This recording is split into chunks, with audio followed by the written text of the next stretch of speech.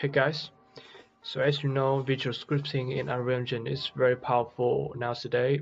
But if you are a person who is very concerned about performance and writing complicated math without making a chaos spaghetti of blueprint, or you just want to use functions or interfaces that are not yet exposed to Blueprint, the solution is that you can use both Blueprint and C++ in your project, so that you can still make use of the powerful visual scripting language while maintaining a decent performance and writing cleaner code with C++. Alright, so first you will want to create a project with C++. So I will choose a blank template here, and so for the option here I will choose C++, and I will name the project Blueprint CPP and create project. Awesome. So when your project is successfully created, you should see a window of your Unreal Engine as well as the Visual Studio window. So the first thing I would like you guys to do is to create a C++ class, and for this tutorial we will just going to create a actor class. I will name it, my actor is great. And then we'll choose a public property here, so that Unreal Engine will place the CPP and the H file in different folder. And then create a class. Alright, so when created successfully, you should see two files, the CPP and the .h file. Alright, so the next thing I want you to do is to create a blueprint child of this actor. So go into your CPP classes and then public, and then click on the My Actor and create blueprint class based on My Actor. Then we will choose the folder to store it. I will choose the blueprint here, and I will name it BP My Actor. Create blueprint class. Now we have the BP My Actor here. I'm gonna place this in our scene like this. And then to test out the communication between the blueprint and the C++ class, I will first create a variable for the actor. So we have protected. So in here we can use both protected or public, because we would want to expose a variable to all of its child classes. For instance, this blueprint classes, because this is a child class of my actor class that we just created. And now I will create a variable called bool is active. Right, save all, and then we will build. So when the build is succeeded, go to your blueprint version of the actor, and then we will show the inherited variable, and we can see that there is nothing here. Yep, just as expected. It is because in Unreal Engine, if you want to expose a variable to a blueprint, you will need to add a specifier for it. So first you want to write a UPROPERTY macro above the variable. And then if you go to the online documentation here, you can see that there are a bunch of specifiers for the UPROPERTY. And then as you can see here, if you want a property to be read or written from a blueprint, we will need to add a blueprint read-write specifier to the UPROPERTY macro like this, and then we will just compile, and then it should appear in the blueprint panel here. Yep. But I don't want it to be categorized at the my actor, but I want to create my own category. Then I will type category equal test like this, and then just compile. Alright, so as you can see, the variable is now under the test category.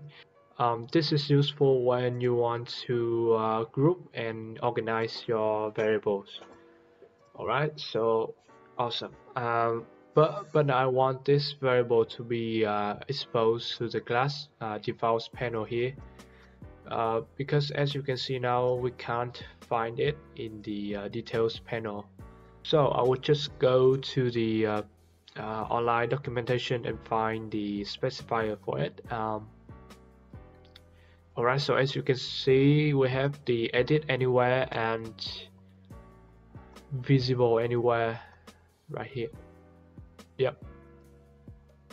So with the visible anywhere specifier, we're gonna test this right now. Visible anywhere and compile. You can see it's the variable is now exposed to the details panel here, but I cannot edit it. So once again, we'll go to the online documentation and find the proper specifier for it. And here we have the edit anywhere. So we're gonna replace the visible anywhere with the edit anywhere, and then compile. And now, as you can see, we can edit the value of this variable here. We're now moving on to creating function in the C++ class. So quite similar to creating a variable, we're gonna call the UFUNCTION macro, because we will want to expose the function to the blueprint. And now I'm gonna create a function called testing function.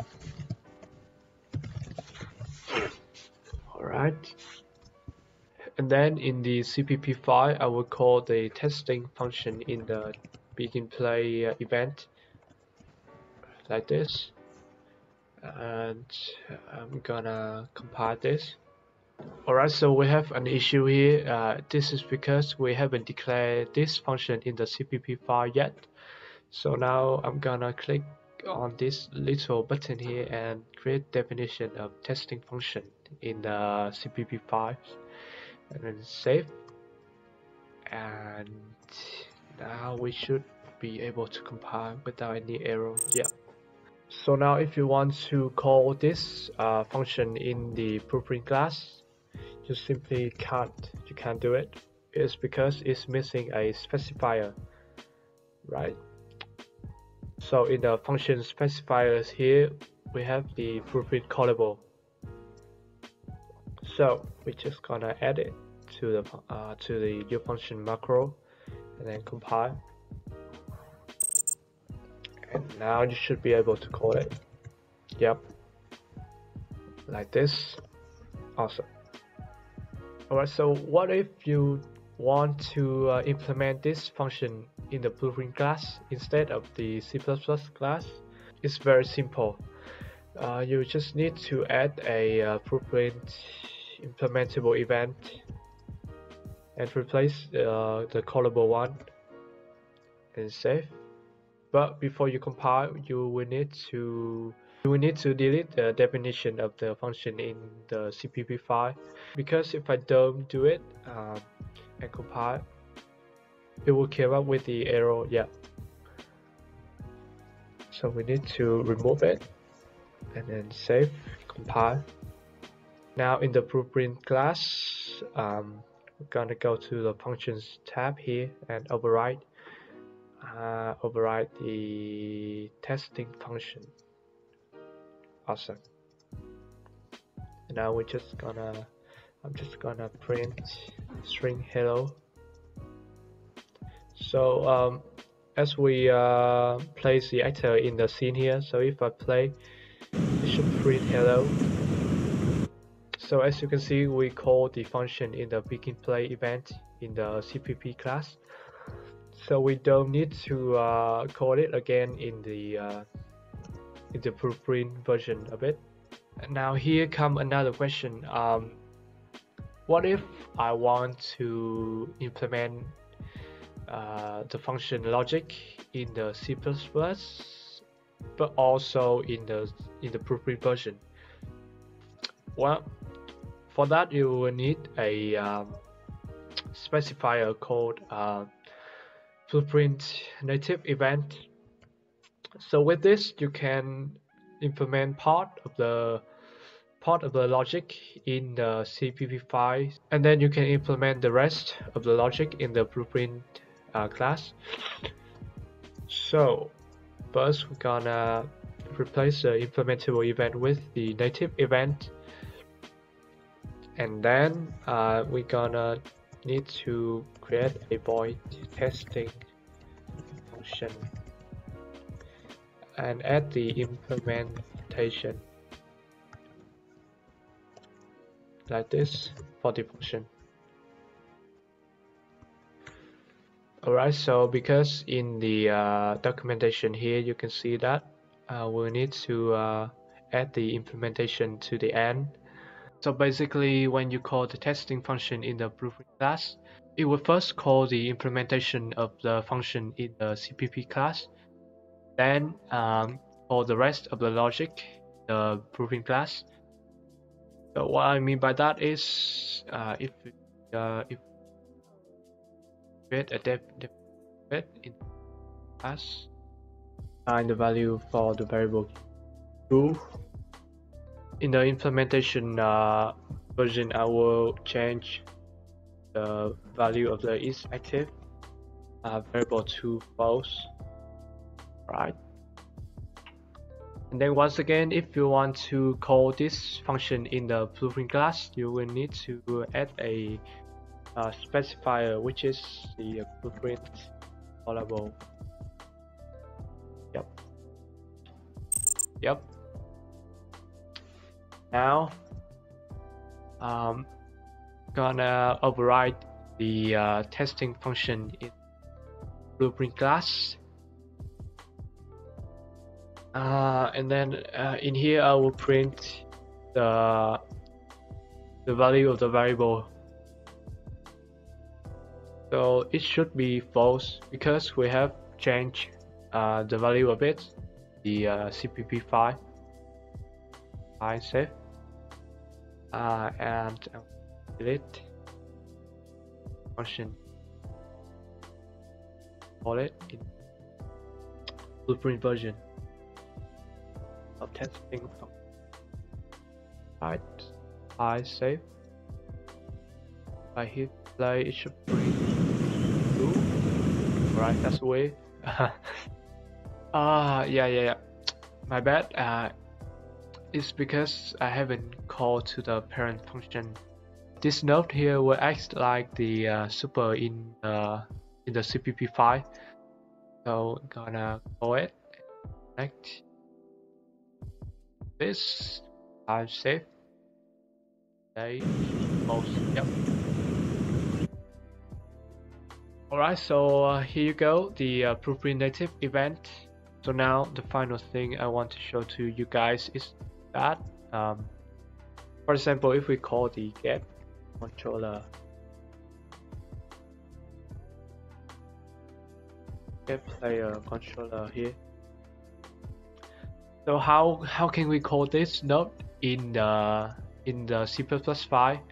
So if we try to call it like we did in the Blueprint, can get a controller. Yep, there's no function like this, right? So now we gonna go to the Blueprint and then hover the mouse to the node. You can see the target is gameplay statics, right? So in here I'm gonna search for U gameplay 4. Yep, here you go. So with this class, we will need to include the .h file, the CPP file like this. Then in here we're gonna search for the game controller. This, right?